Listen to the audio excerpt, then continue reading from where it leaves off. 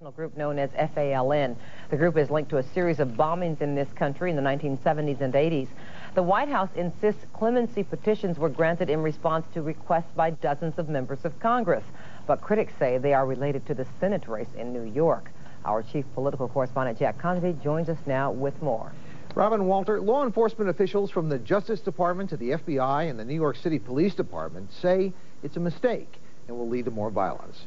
And in and out of New York, some critics see the heavy-handed domestic politics behind all of this and point a finger at Hillary Clinton. It has been a volatile issue for many in Puerto Rico for years, and yesterday's Independence Parade was further proof the move for Puerto Rican independence is still very much alive and well on the island. Here in the United States, however, there have been scores of terrorist bombings in the name of that cause in the 70s and 80s, and 16 Puerto Rican nationalists have been behind bars for almost 20 years after being linked to those crimes. Marcos Vilar is a Chicago-based Puerto Rican activist working for the prisoners' release. At issue here is, I think, it's a fairness issue and a human rights issue. We have some prisoners who've been sentenced to incredibly long sentences, and none of them were convicted of violent acts such as causing death or injury to anyone. But in New York City, where 4 cops were maimed in FALN bombings, that argument is moot. Are we going to give clemency to Osama bin Laden?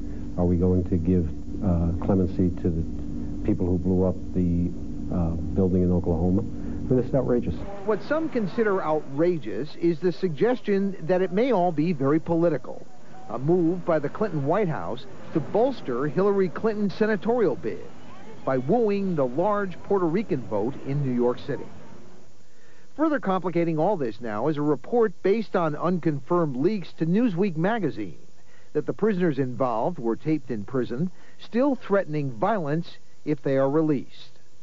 Eli Escobar, son of one of those prisoners, his story is wrong. I don't know what they talked about on the phone, but as far as what my father has told me, they don't have any problem with renouncing violence. It is clearly a very sensitive issue in and out of the Puerto Rican community, and so far the prisoners have not accepted all the conditions set down by the White House, including one demanding they part company now with the independence movement on the island.